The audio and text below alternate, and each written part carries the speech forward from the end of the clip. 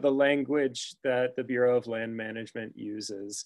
So these national conservation areas are really focused on conserving a variety of features. So as a biologist, you know, my thought is always going to the plants and animals in an area. But if we read about McInnis Canyon NCA, the areas making up Black Ridge, Ruby Canyons of the Grand Valley and Rabbit Valley, which contain unique and valuable scenic, recreational, multiple use opportunities, paleontological, natural, and wildlife components, are worthy of additional protection as a national conservation area. So kind of a lot in there in addition to just the biological components, recognizing that these are scenic areas and important recreational areas as well. So in addition to the act creating this NCA, this also served to conserve, protect, and enhance for the benefit and enjoyment of present and future generations the unique and nationally important values of the public lands, including geological, cultural, paleontological, natural, scientific, recreational, environmental, biological, wilderness, wildlife education, and scenic resources. So I have to hand it to the BLM. They have their work cut out for them because there's a lot in here, right? There are a lot of different components to these NCAs. Trying to balance the preservation of all of these things is a really big deal and a tall order. So my goal with this study was to help in terms of understanding the important biological component with the idea that a floristic survey would benefit the Bureau of Land Management in their efforts to do this kind of tall order here. So the McInnis Canyon NCA in particular, as Sarah said, this is the 20th anniversary. It was named after, or renamed in 2005 in honor of Congressman Scott McInnis.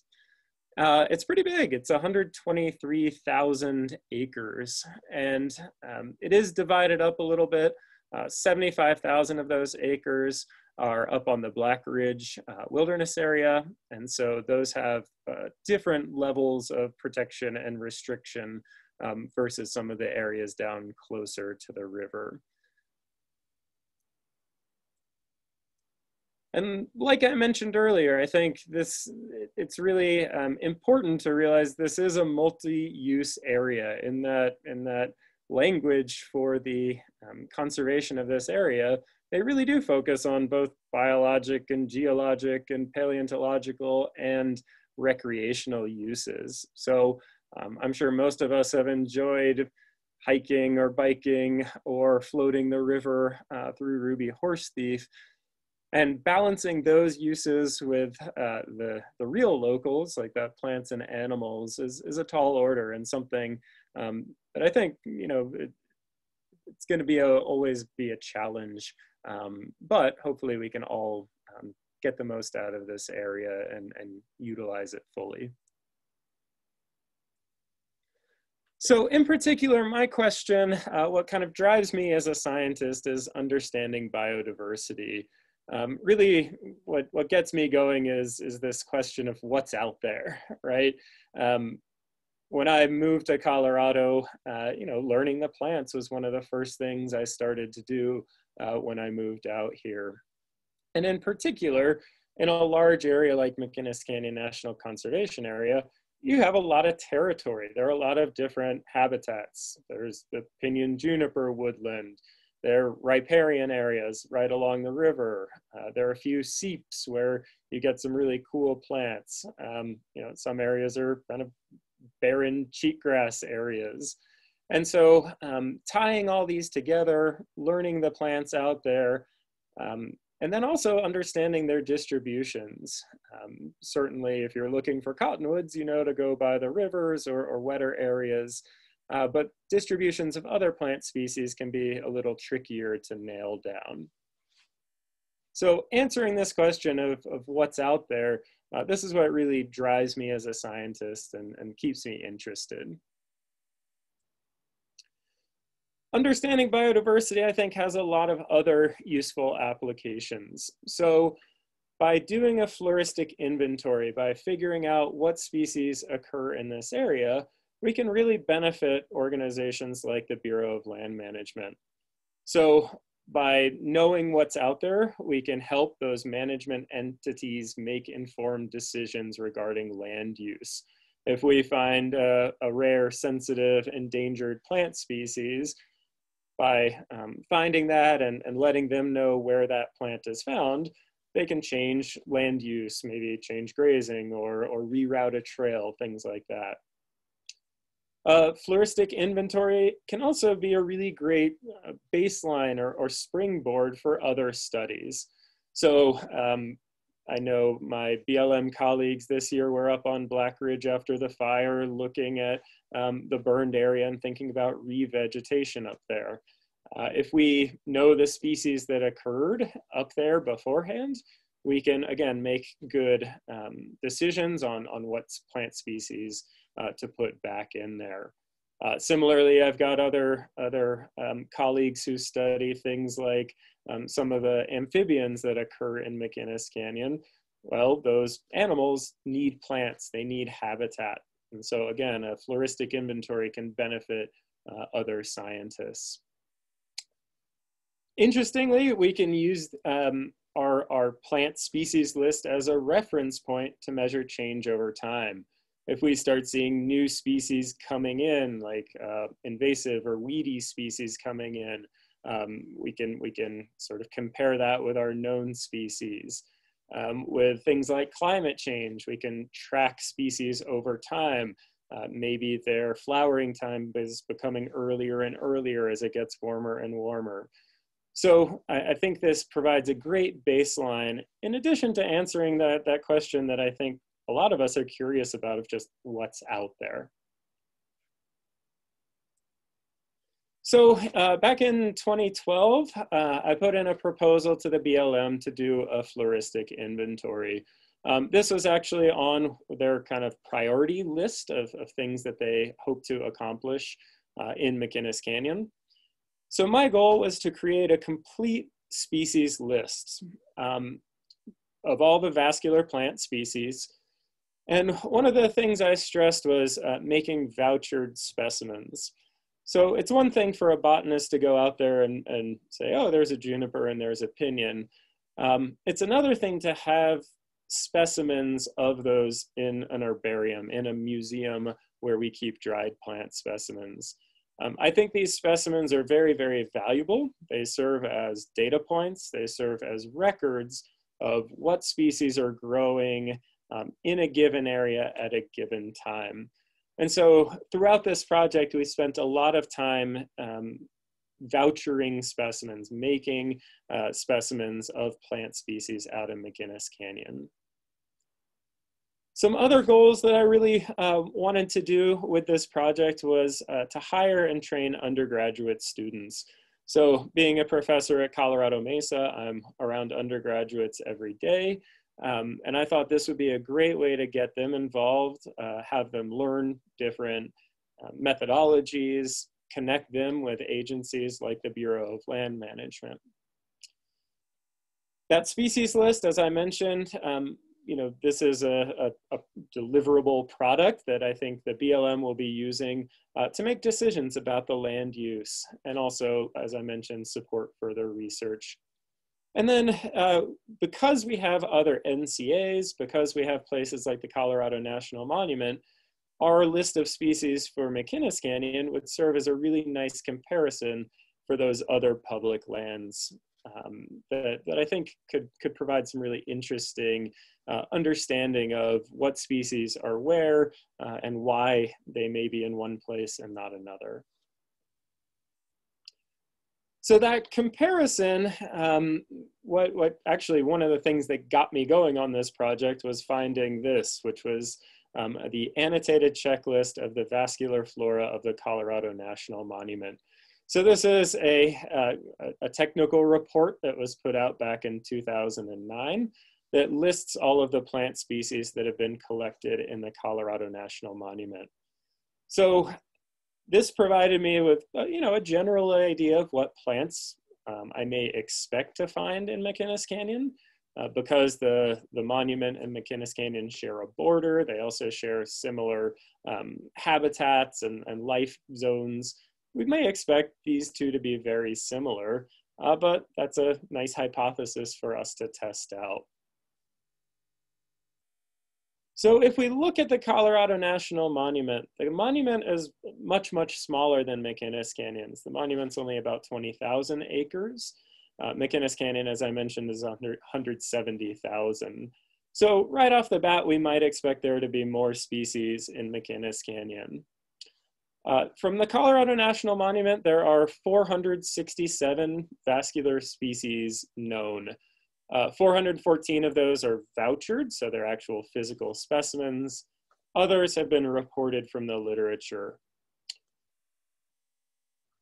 There are also about 300, close to 300, 296 species that are known to occur in similar habitats but have not been found in the monument. So these you may expect to find in the monument, although previous searching has not found them. And then 20 of the species from the monument are species of concern. So kind of right off the bat, this provides us a really nice comparison. What are we going to find in McInnis Canyon? What's it going to look like compared to the monument? A big portion of this work has been conducted by undergraduates from Colorado Mesa University. So I have to give a shout out to my undergraduates here. They have done really most of the collecting and most of the specimen preparation. They're the ones who are out in July when it's 100 degrees getting gnats in their eyes. They've really done a fantastic job, and I'm very proud of the work that they've done. In particular, Oriana Rubin in 2014, she spent the whole summer in McInnis Canyon. Jesse Condon in 2016 spent the whole summer in McInnis Canyon. And then this past summer, Nora Oviatt and Grace Gardner worked together, kind of vacuuming up, hopefully, the last species for our species list. So much of the work that I'll be taking for credit for today was really done by these undergraduates. They've done a fantastic job. So to do this study, we have to be out in the field and we have to be collecting plants, which is a really fun thing to do. So I'll talk a little bit about our kind of methodology, what we did, how we got all the plants. I'll talk about the field first, so actually being outside collecting, and then I'll talk a little bit about the herbarium where we store these plant specimens. So McInnis Canyon is a big place, and so identifying areas to collect. If you've hiked around in McInnis Canyon, you also know that sometimes it's hard to get from here to there. There aren't tons and tons of access points. You've got the Black Ridge Road that leads to some areas up top, the Colorado River, Interstate 70, and that's about it. So planning on how to get there was a big part of our study as well. And then also when to go based on flowering times. So we have some species in the early spring that only bloom for a few weeks, other species that only pop up later in the fall. The field work is quite fun. There is some specialized equipment. So down in the bottom here, this is a plant press. So it's filled up with sheets of newspaper. Inside those newspaper are plants, and then we cinch down these straps to flatten those plants. So state-of-the-art, super high-tech equipment there. We take pruning shears to cut woody plants, a trowel if we need to dig up a plant specimen. And then very importantly are the notebook, marker, and GPS. So for every plant specimen we collect, we take meticulous notes. So as Nora's doing here, we write down the locality where the plant was collected. We write down GPS coordinates. We write down what type of habitat it is. A lot of information goes into those notebooks. And then comes the actual collecting and pressing. So for each plant, we photograph the plant. We document the environment, so we take notes on what kind of habitat it was. We take notes on the plant itself, so things like flower color, the height of the plant, any information that won't necessarily be present on the preserved plant specimen. The GPS information is very important so that we can go back and find the plant or that population. And then any other quantitative details about the plant. And then finally, we press the plant. So as Bryn has here, this is just a sheet of newspaper with cardboard. You open the newspaper, put the plant in there, close the newspaper, and squash it. Once we have the plant collected, we take it back to the herbarium. So all of these pictures are taken in the herbarium up at Colorado Mesa University. So the plant has to dry fully. You can't put any wet plants in the herbarium. They'll mold and destroy the collection. So for some plants like succulents, like a cactus, this may take quite a while. For other plants, we're in such a dry environment. Other plants may be dry in just a couple of days. We identify the plants using dichotomous keys. I'll give you a few examples of these in just a minute. A dichotomous key is essentially a big game of 20 questions. So, they might ask if the plant is woody or herbaceous. And if you say woody, you go to another part of the key. If you say herbaceous, you go to a different part. And so you have these 2 choice questions, and hopefully those will lead you to your plant specimen. Then we do make a specimen. So this picture down here shows an herbarium specimen. So this is a plant glued to a sheet of paper with a label attached to it. And I'll show you that in a little more detail in just a minute. The label is very important. That gives all of the information about the plant. We have shared all of our specimen information. It's all available online on a website called intermountainbiota.org. I'll show you their website in just a minute. And then once all those steps have been accomplished, we can file it away in the herbarium, as Nora's doing here. And this is where the plants will live. Well, they're not alive anymore, but this is where the plants will stay forever, essentially. A dried plant specimen can last for hundreds and hundreds of years. So, the students got to learn and use all of these tools. The dichotomous key is by far the most difficult because you have to learn all of the terminology associated with plants. So my students have become experts in that, as well as identifying plant species. Just a couple of the resources that we used.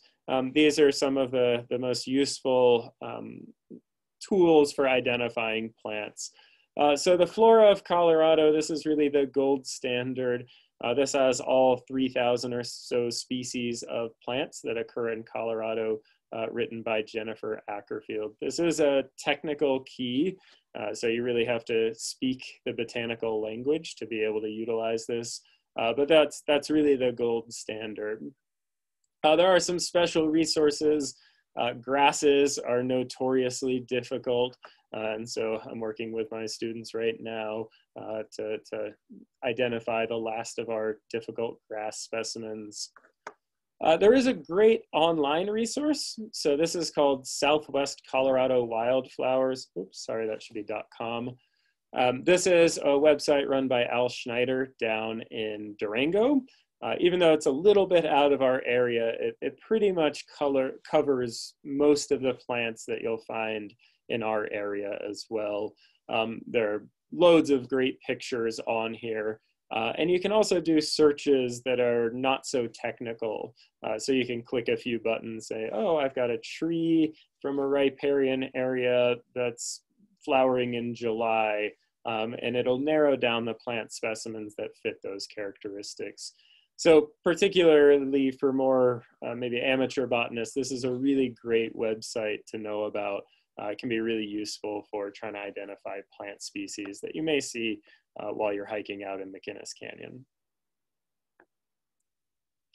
So here's what we do a lot of. So a lot of dissecting microscope work using those technical keys like Jennifer Ackerfield's Flora here. My students do a lot of gluing plant specimens onto herbarium sheets, and then also a lot of data information to create these plant labels. So here's a zoomed in image of a plant label.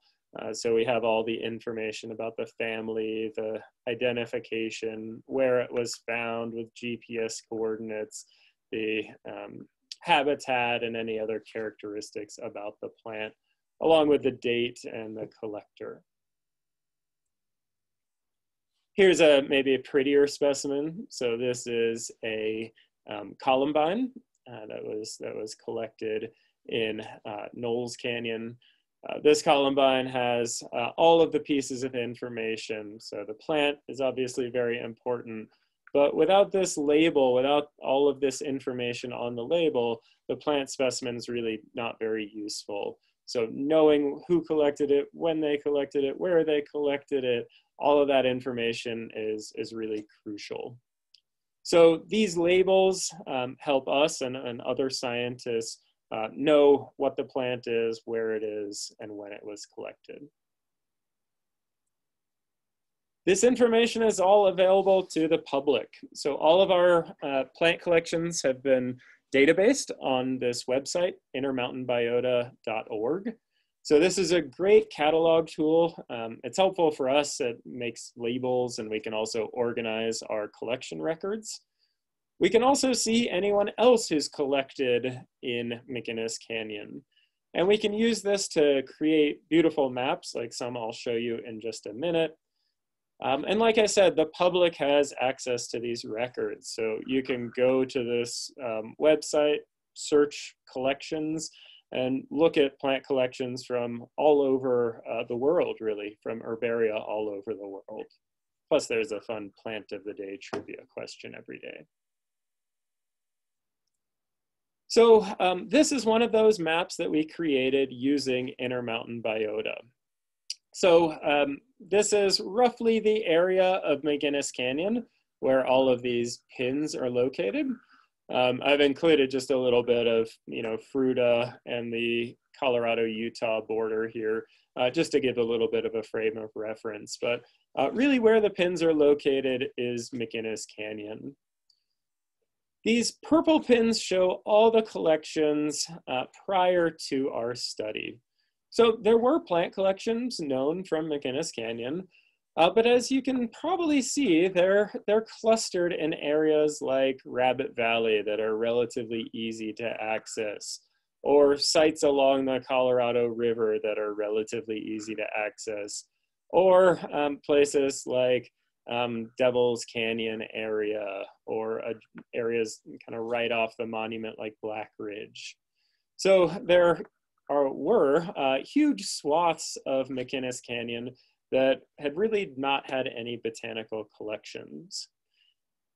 So we were able to use this information to guide our collecting efforts. Now, spoiler alert here, there are some places that we did not access, right? There are some places that are just kind of so far out there that it was really difficult even for us to access.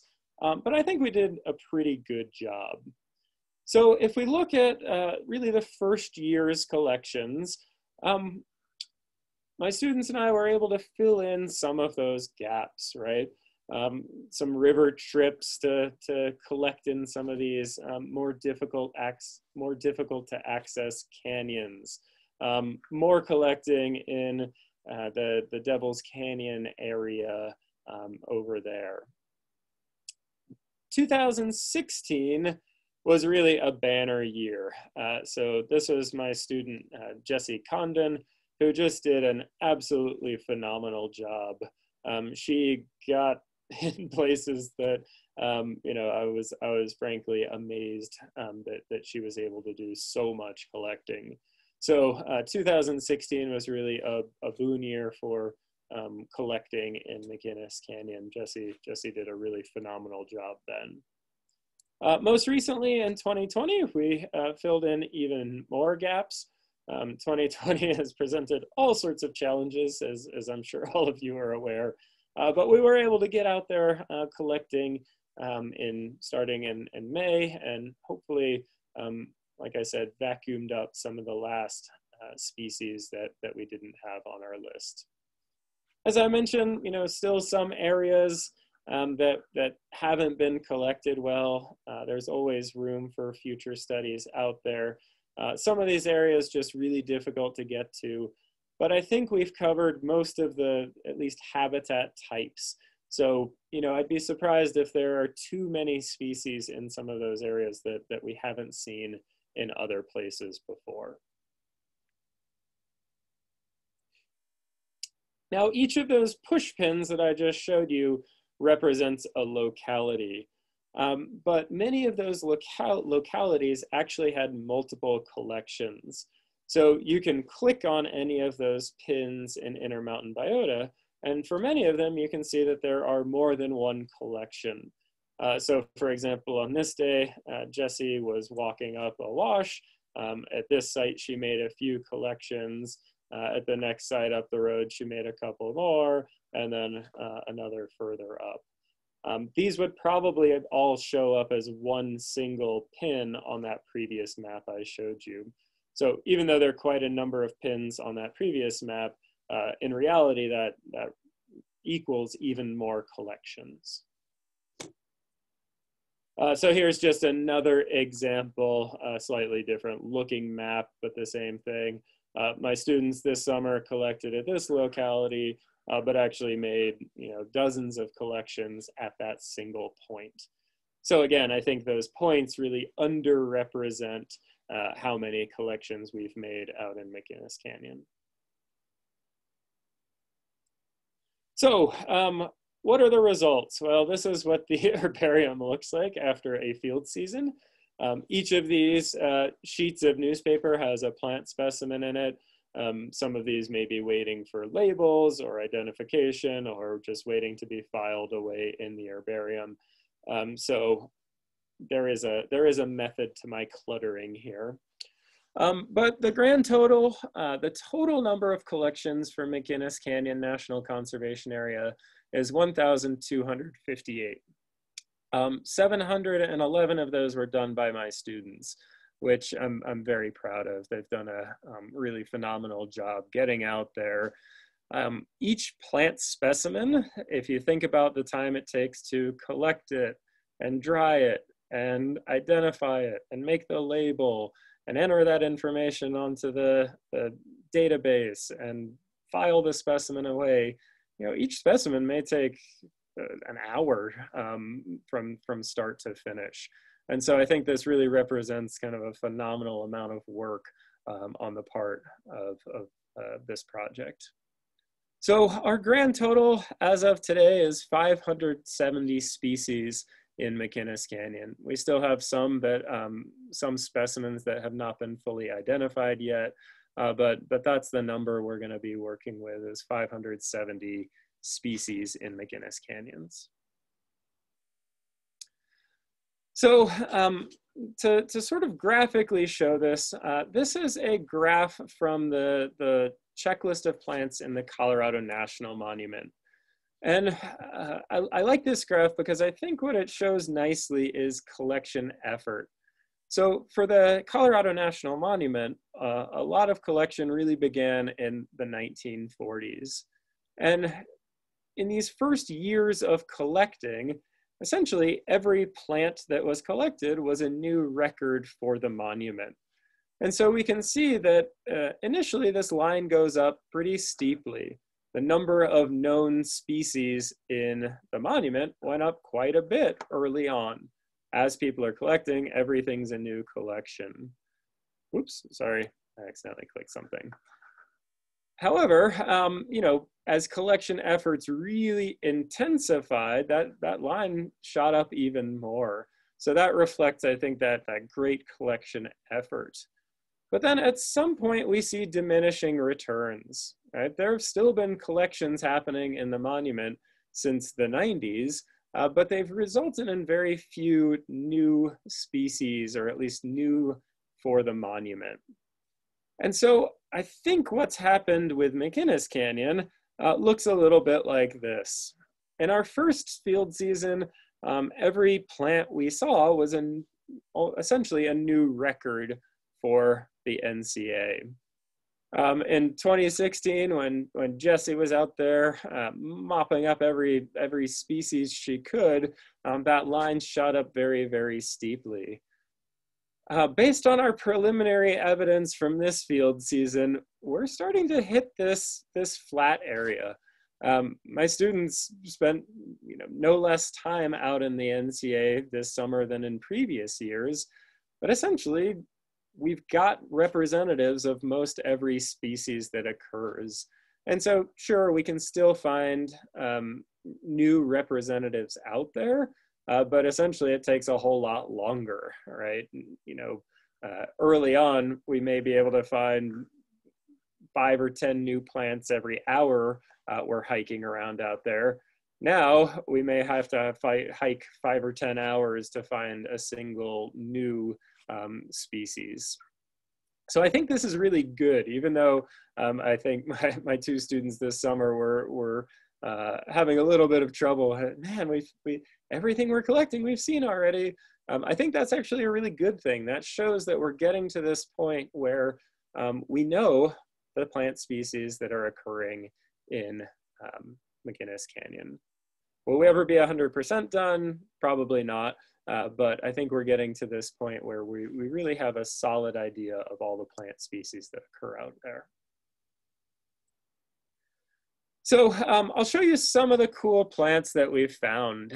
So actually one of the very first plant species we found in McInnis Canyon was this astragalus. It's actually not hard to find. You can go to Dinosaur Hill in the springtime and see this growing all over the place. But this actually represented a new state record. No one had ever collected this in Colorado before we found it in the NCA back in 2013. So that was kind of a cool way to get started with this project. We've also found new county records. So many of you probably recognize the species here. This is white clover, not an uncommon plant, but this had never been collected in Mesa County before, as it turned out. So by collecting this and making a specimen, we were able to say, hey, no, this definitely occurs in Mesa County. We've got a specimen to prove it. There's some more rare plants. Sorry for the grainy photo here, but this Eriogonum, this buckwheat, was another new county record for Mesa County. There are some rare plants that occur out in the NCA. So Jones Blue Star is a beautiful plant, a lovely example. This is considered a rare plant in Colorado. It does occur very commonly as you get into Utah, but it kind of just barely makes it into Colorado. This Lomatium and Cryptantha, both of these are also listed as rare plants. And so our information also goes to the Colorado Natural Heritage Program that tracks rare plants. So some of these are new records of new populations of plants that are considered rare in Colorado. So again, we can help out with things like management decisions. In some cases, maybe even say, oh, yeah, this thing is maybe rare in Colorado, but since it's not globally rare, maybe it's of less concern than something that is only found in Mesa County. Some other plants. So since it was a rainy day, I thought I would just throw in some beautiful plant pictures. If you've ever hiked out in McInnis Canyon in early spring, you've probably seen this. This bladderpod is one of the very first spring plants to start blooming. So this thing, you can find it in late March or early April blooming out there. So our field season actually gets going really early because of these early spring plants. Here's a lovely claret cup cactus. This guy we collected and had to press and dry for, this was about the longest plant I've ever had to dry. This thing stayed in the plant dryer for a couple of months before it was fully dried out. So very well adapted to those harsh conditions out in McInnis Canyon. Some other lovely, this is Townsendia or Easter daisy. This whole patch was maybe the size of a tea saucer. So pretty teeny tiny, growing right down there on the ground. Another early spring plant there. Some are bigger and showier. So this is Tetradimia, the horsebrush. So this is another prolific flower. Like a lot of our McInnis Canyon plants, this thing is pretty spiny. So I probably should have added leather gloves to the list of things that we take out in the field. A lot of these plants are well defended for this harsh desert environment. A Streptanthus, so this is a member of the mustard family, the Brassicaceae, has these really nice big flowering stalks that can stick up a few feet up in the air. Lovely, lovely little spring wildflower as well. You've probably all seen Prince's Plume, Stanleya. This one, I believe, was right in Devil's Canyon, just right when you get out of the parking lot. A nice big patch of them. One of the things we did have to obviously deal with during our project has been drought years. So this year, unfortunately, was a little bit dry, up until today, of course. So certain years you get more prolific blooms, other years it's a little more sparse out there, but some really nice wildflowers. Persia, cliff roses, these can, well, as the name implies, these can often grow right on the edge. So got to be a little careful collecting these, but these can really light up the whole sides of the mesas with their nice yellow flowers in about late May, early June. Penstemon cyanocollis, the blue-stemmed penstemon, really vibrant colors. The hummingbirds will zip all around this guy and dive in there. So beautiful wildflower again. Ipomopsis congesta, the ballhead Ipomopsis. This was probably about 3 feet in diameter, this clump of it, just growing like crazy right out in Devil's Canyon again.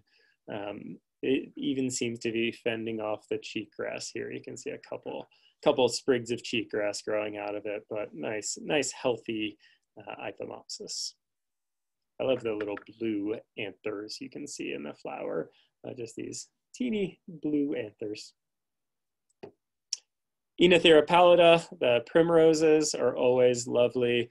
I always try to convince my students in the springtime to go out in the evenings when the hawk moths come to visit these. The sphinx moths will soar down and drink the nectar out of these. They have a long tube that contains the nectar, and the hawk moths are just about the only thing with a tongue that's long enough to dip down in there.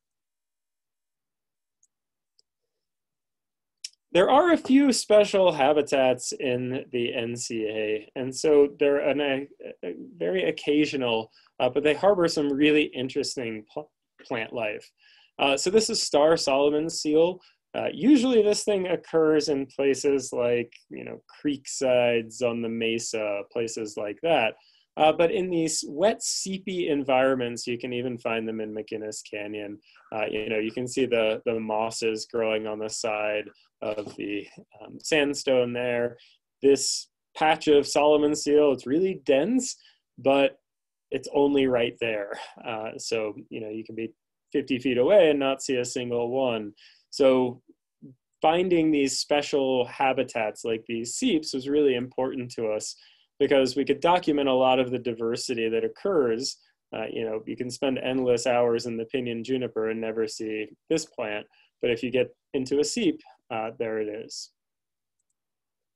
Those seeps also have things like this columbine. So this is the alcove columbine, Aquilegia micrantha. Beautiful flowers, but again, very restricted in its distribution within the NCA. Only find it in a few seeps.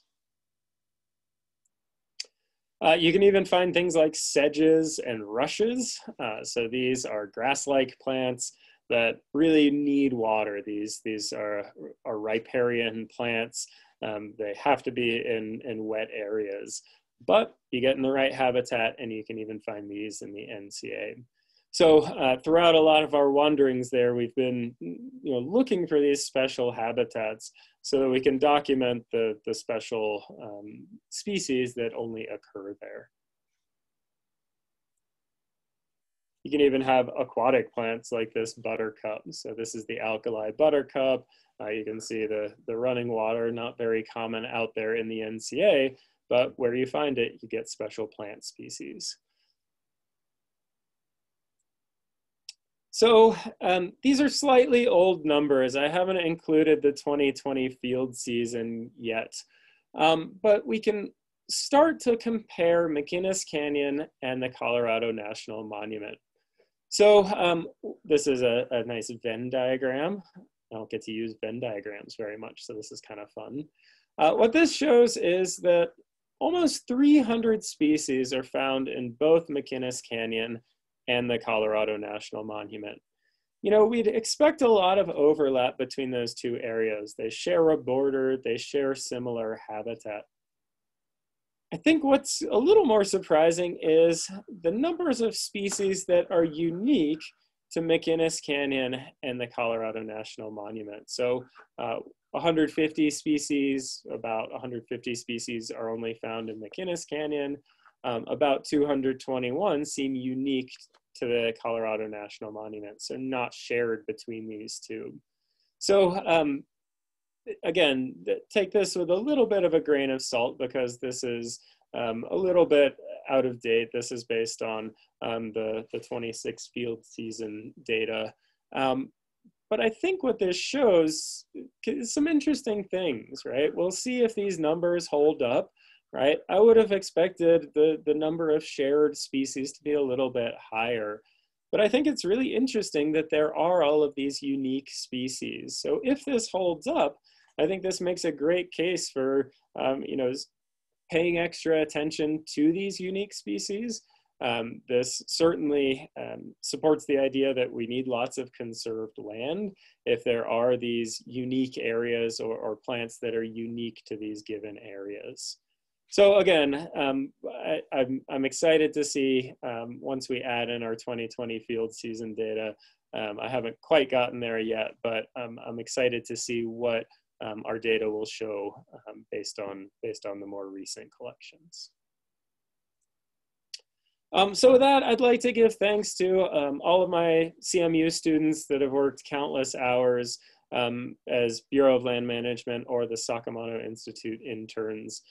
They really have done the grunt work here in terms of being out there in the canyons when it's maybe a little warmer than they would want it to be. The Bureau of Land Management and Sakamoto Higher Education Foundation for their financial support to get this project going, to help train these students and to produce this checklist of plants. The Grand Junction BLM field office has been particularly helpful. Nikki Grant Hoffman has done just an amazing job, been really helpful. So harboring those or fostering those relationships between places like CMU and the Bureau of Land Management has been an extra bonus aspect of this project. So with that, I'll open it up to any questions, leave you with another pretty plant picture on this slightly dreary evening. So yeah, I'm happy to answer any questions you guys might have, and thanks for your attention. All right, well, thank you so much. I know I learned a ton during that. Like Stephen said, enter any questions into the Q&A box. It looks like we have one question right now. Jim and Teresa are asking if there's any grazing in the NCA, cattle, sheep, etc. Yeah, so there is. So up on particularly Black Ridge area, you can see definitely signs of grazing up there. So that is one thing that the BLM does manage. I think, you know, kind of getting back to that point of multiple uses, I don't necessarily always envy my BLM colleagues because of all the different people they have to please, right? So, you know, there are these multiple uses. You know, I'm a biologist, but I also mountain bike, and I love going out to the Kokopelli area. You know, I know that motorized use, like dirt bikes, are allowed out in Rabbit Valley, especially this summer. I don't know if any of you got out to Rabbit Valley, but there were so many people camping out there and enjoying the public lands. But that obviously takes its toll as well. So I know the BLM has been looking at camping and trying to regulate that a little more carefully in places like Rabbit Valley. So I think what's kind of cool about McInnis Canyon in particular is that there are these different areas for different things, for different uses. It's certainly a juggling act for the Bureau of Land Management, but yeah, there are those different uses out there. All right, so we have another question from Elizabeth. She's saying, how high is the proportion of non-native species? Oh yeah, that's a great question. So I haven't broken down the data in that way yet. So that's certainly something that I'll be interested to look at. You know, it's going to be really interesting. I know if you go out there and in certain areas, it seems like every plant you see is an invasive. You know, there are certain areas that have been heavily impacted by things like cheatgrass.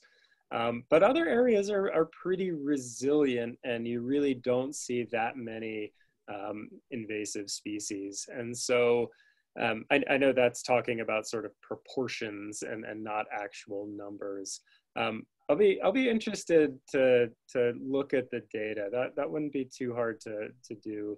I'm happy to, if you send me an email, my email is stern, S-T-E-R-N, at coloradomesa.edu.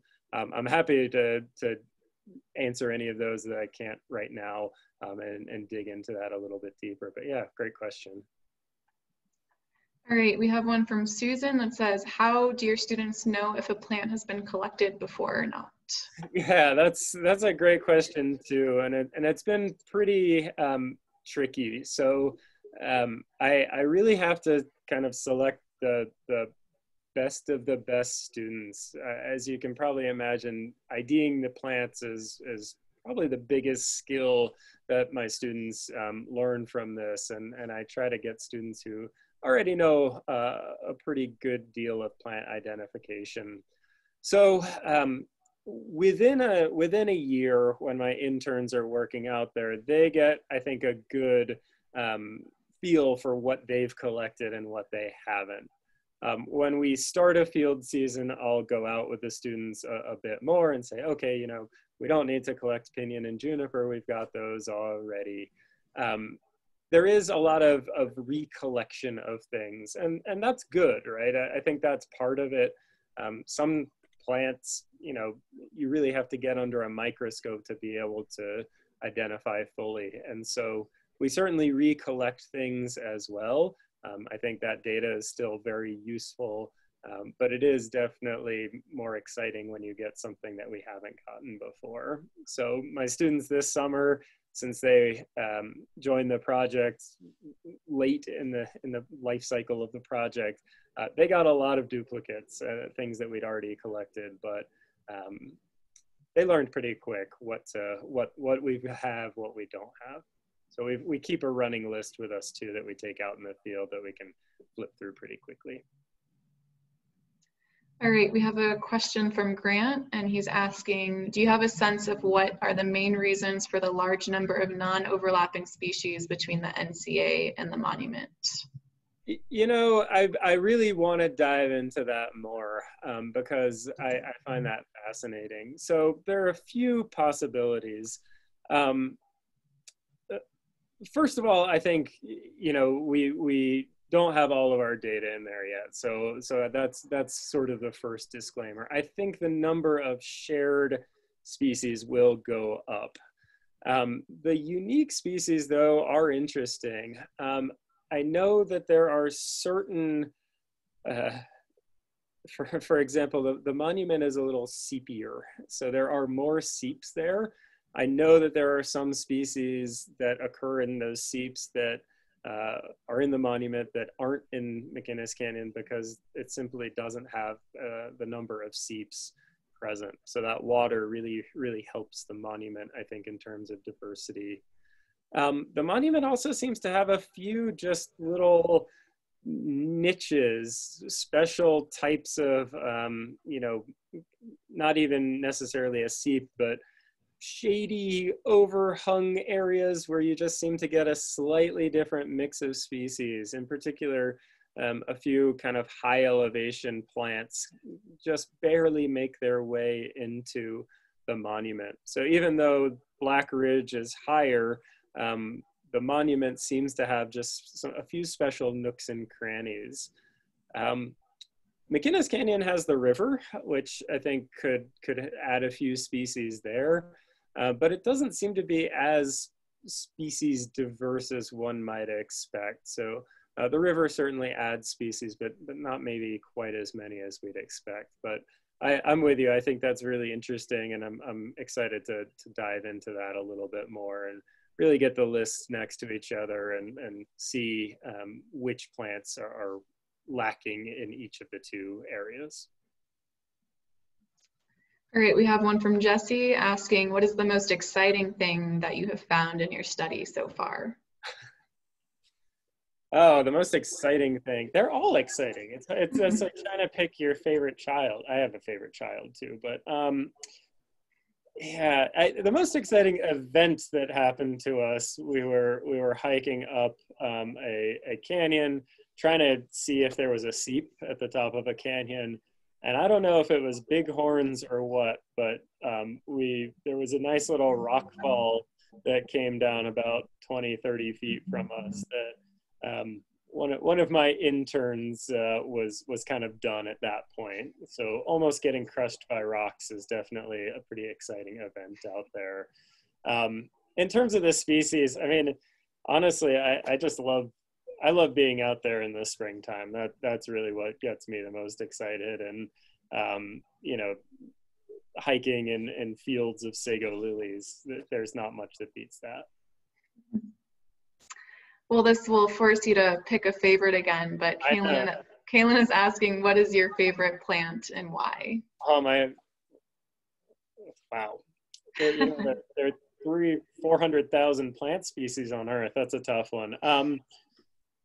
I think so. So I'm gonna go out on a limb here. So before I came to Colorado, I studied a plant group called Solanum, which includes the tomato, eggplant, and potato. And so there's a cool little plant called Solanum rostratum, and it's a pokey, spiny, nasty little plant. And it's actually one of my favorites. It's got a really cool flower where one of the anthers that makes the pollen is slightly different. And so when a bee lands on the flower, it grabs pollen and it eats the pollen, which is bad for the plant. But the plant actually outsmarts it by putting pollen on the bee's backside where it can't reach it. And so that's one of my favorite plants. Just plants outsmarting animals, I think, is very fun. Great, so we'll take maybe one or two more questions. Sally is asking what permits you need for collecting. Yeah, so all the permits come through the Bureau of Land Management. And so, yeah, definitely, you need to have permits and documentation to be able to go out there. So my colleagues at the Bureau of Land Management, you know, worked with me to get all of those set up. It's actually a nice big thick collection agreement that I carry out there every day with me, just in case anybody says, "Hey, what are you doing?" Say, "No, it's okay. I'm a botanist. I'm good to go." But yeah, there are permits through the Bureau of Land Management. Awesome. Well, we also have some requests for you to maybe lead a hike in McInnis Canyons in a non-COVID year. So I would love to. Yeah, I think that would be a lot of fun. So. Awesome. Well, if you have any more questions, I'm sure you could email Stephen. He provided his email address. If you want to give that one more time, Stephen, or type it in the chat box. If I can find the, I don't see my chat box. Oh, here's the chat. Yeah, so I'll type it in. So it's stern@coloradomesa.edu. So you're welcome to, yeah, shoot any emails, email me with any questions. Awesome. Well, thank you again for being here. Yeah, like I mentioned at the beginning, this is a whole lecture series, so we have 3 more lectures to follow after this. Our next one will be on September 22nd with Dr. Julia McHugh, who is a paleontologist at the Dinosaur Journey Museum, and she'll be discussing some of her recent research in McInnis Canyons.